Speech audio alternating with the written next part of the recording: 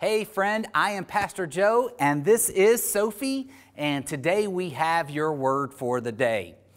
Are you growing excited about the reopening of our church campus this weekend? Are you excited about being able to see each other and worship together? Are you excited about being involved in the children's ministry area as well? I know I am. Sophie, how about you? Yep. So here's what I've been thinking about. I was reminded about what makes our worship so sweet as we come together as God's people.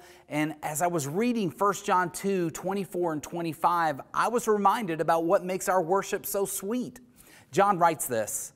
He says, "So you must remain faithful to what you have been taught from the beginning." And remember, the beginning is to love one another. "If you do," John writes, "you will remain in fellowship with the Son and with the Father. And in this fellowship, we enjoy the eternal life He promised us." I think one of the reasons why worshiping with other followers of Jesus is so powerful, it's because we each have the Holy Spirit living in us. We each have our own personal fellowship with God through Jesus. And when we gather together in groups of 2, groups of 3, groups of 200, groups of 2,000, it is a powerful declaration of our belief that we have the eternal life He has promised us, and a powerful reminder of the evidence of our faith as we see changed lives all around us.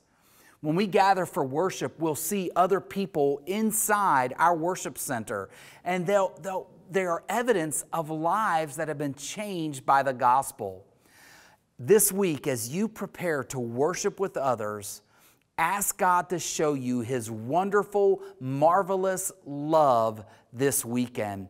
Ask Him to open your eyes to see the changed lives experiencing wonderful fellowship with God and with each other. See, fellowship is a wonderful gift given to the church to experience together. And I look forward to worshiping God with you this weekend.